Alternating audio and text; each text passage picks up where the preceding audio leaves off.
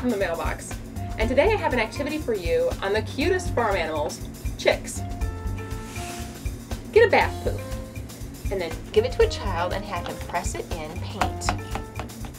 And then make prints on a sheet of paper. And it's really nice if you move the poof around because then you end up with these nice, puffy looking prints. There. Have the child add craft wings and feet cutouts. Then have him draw in eyes and legs. The resulting artwork is super cute. For this activity and for other fun farm-themed activities, check out our book, The Best of the Mailbox Magazine, Farm.